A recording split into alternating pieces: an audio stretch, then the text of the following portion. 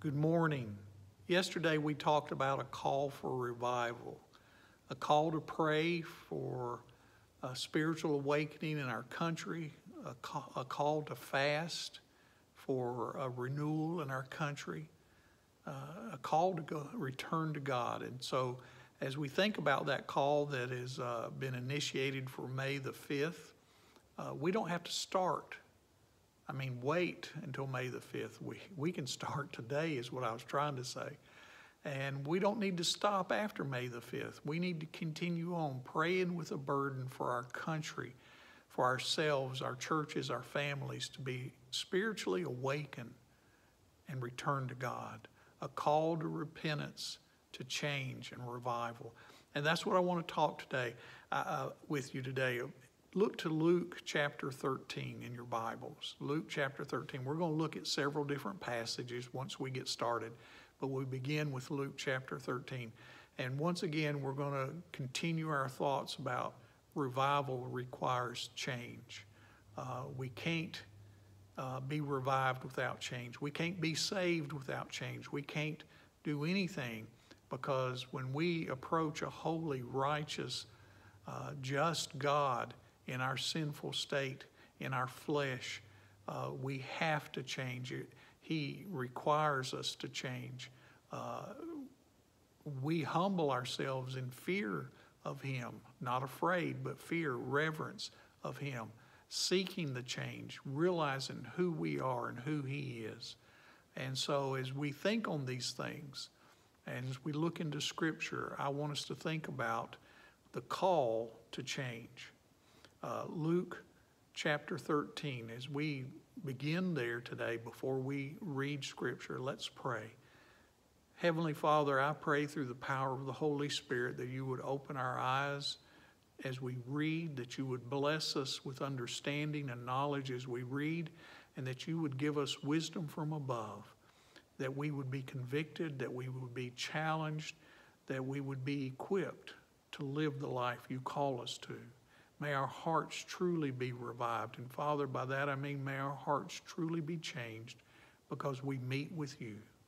Bless us now with your word and your spirit. In Jesus' name, amen.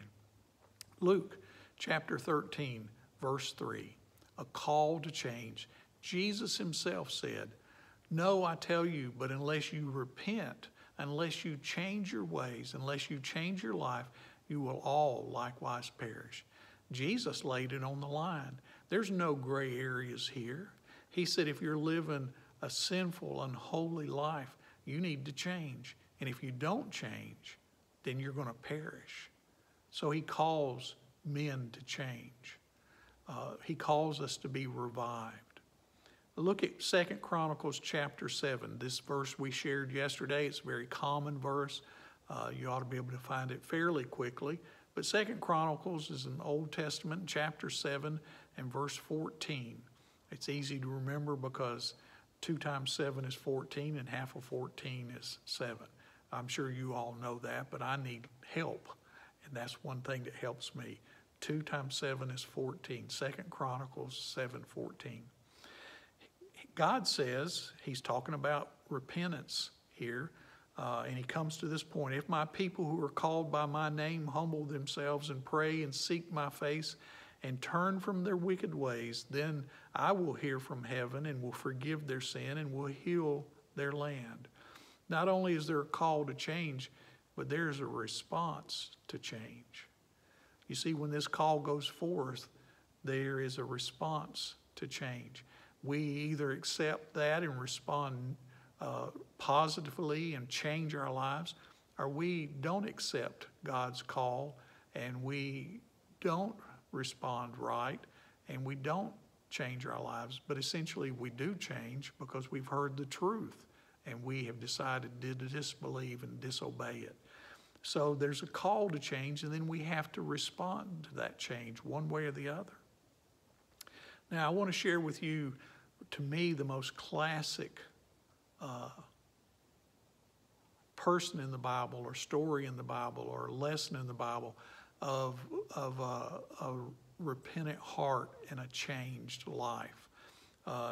A lot of people have different ones, but in 2 Kings chapter 21, we meet the son of King Hezekiah. King Hezekiah was a good king in Judah. And in 2 Kings 21, verse 9, we see the need for change.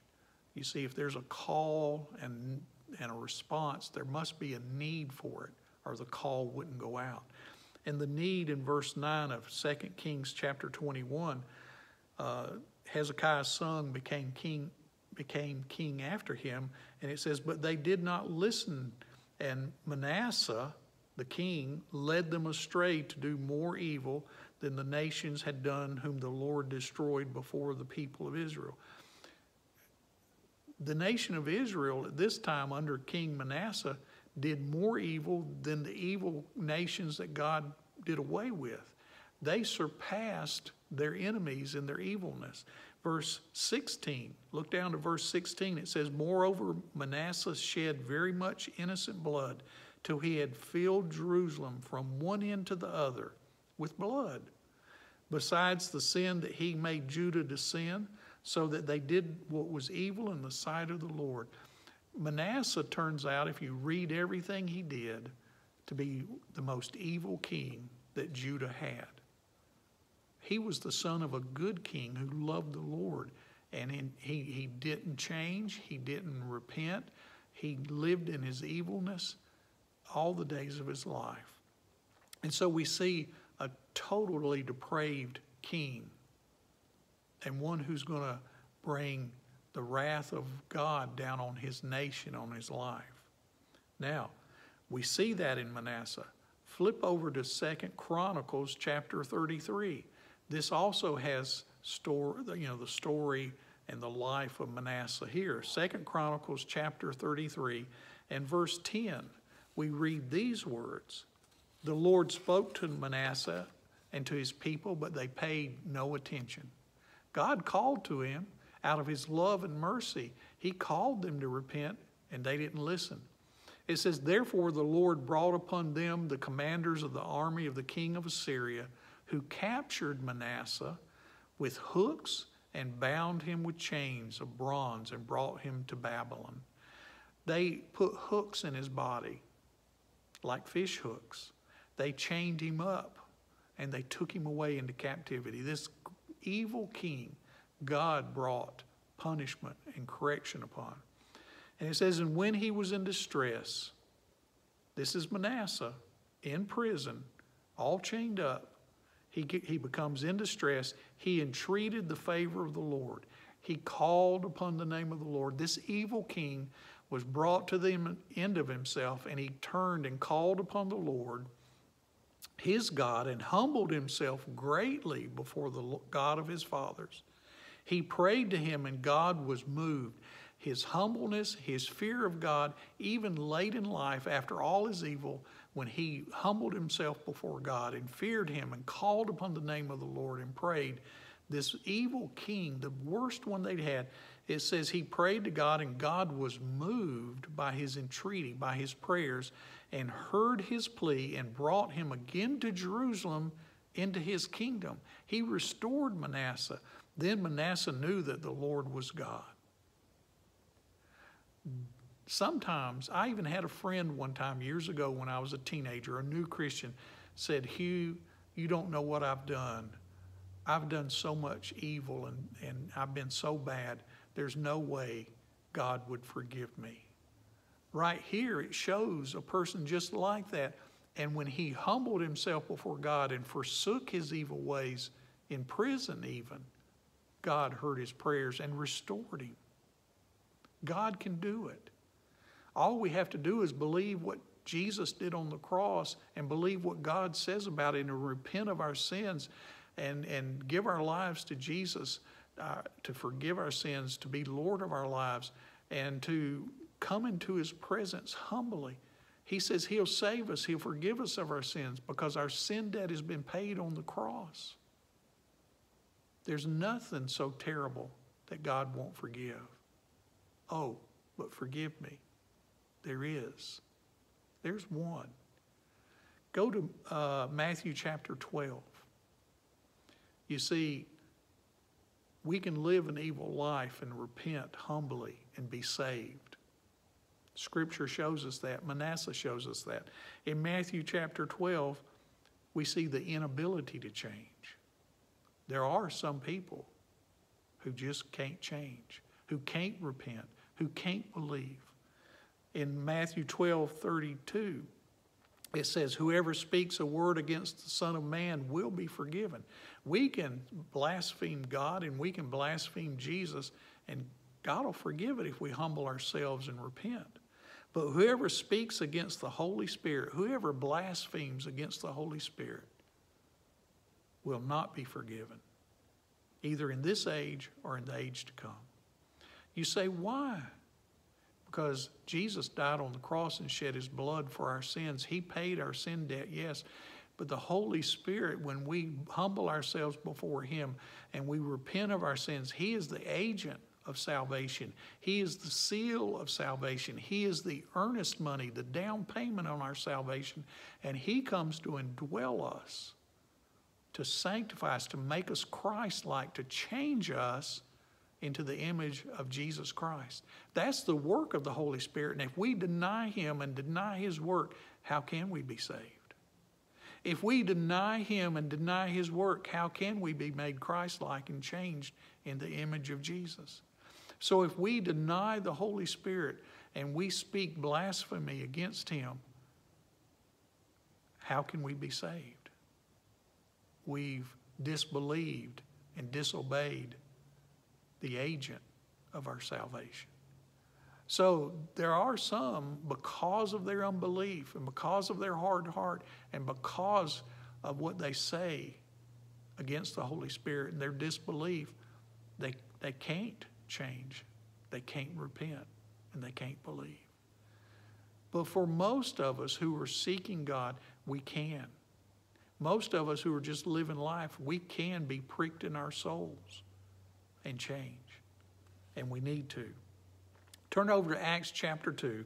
This is the last passage. The provision of change. The provision of change. Acts chapter 2, verse 21. It reads, and it shall come to pass that every one who calls on the name of the Lord shall be saved. That's the work of the Holy Spirit bringing us to the point where we cry out to Jesus to save us. Men of Israel, hear these words. Jesus of Nazareth, a man attested to you by God with mighty works and wonders and signs that God did through him in your midst, as you yourselves know. This was eyewitness. This isn't some fairy tale. This Jesus delivered up according to the finite plan and foreknowledge of God. Our sins hung Jesus on the cross, but God sent him there. You crucified and killed by the hands of lawless men. God raised him up, loosing the pangs of death, because it was not possible for him to be held by it. The giver of life, the author of life, life himself, cannot be held by death. He laid his life down, but Jesus said, I lay it down because I know I'll take it back up again. He knew the end before it came. And he willingly gave him his life and shed his blood that there might be forgiveness of sins, my sins, your sins. And without it, there's no hope. Our only hope is in Jesus Christ, to believe what he did and what God says about it, that if we repent of our sins and we believe in Jesus and call upon his name, we will be saved. The Holy Spirit will come and save our souls and be implanted in our lives to change us forever. You see, we can't be saved without change. If we got baptized and joined a church and everything was normal and just went on,